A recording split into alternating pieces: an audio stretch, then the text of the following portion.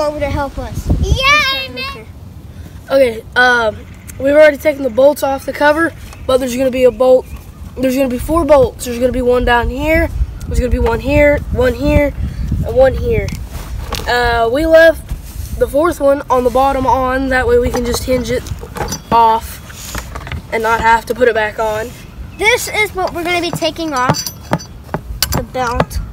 You're going to take This the front cover off, and then this back piece. So, take this front cover off. And then you're going to have to take this piece off and pull this off. Take this nut and this washer off. Okay, now you're going to have to put the belt on these 2. But you're going to have to pay attention because there's a flat side and there's a degreed side. Your flat side needs to sit on the inside like that. What you want to do is you want to put it on like that, and then you want to pull it back and slide it over this bolt. This guy didn't even put it. Ouch, my fingers hurt. There. Now,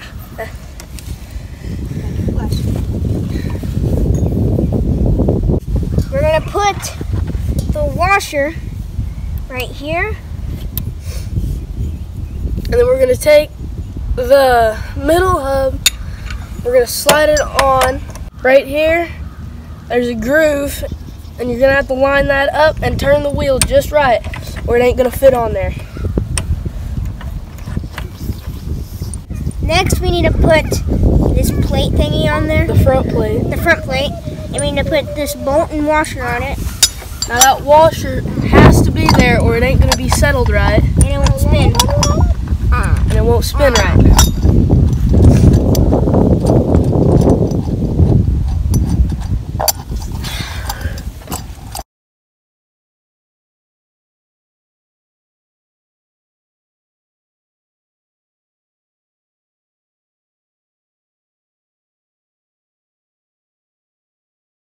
Okay, just a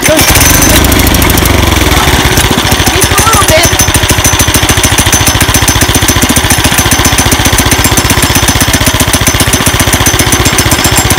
And it should run just like that. If it doesn't, we've done something wrong.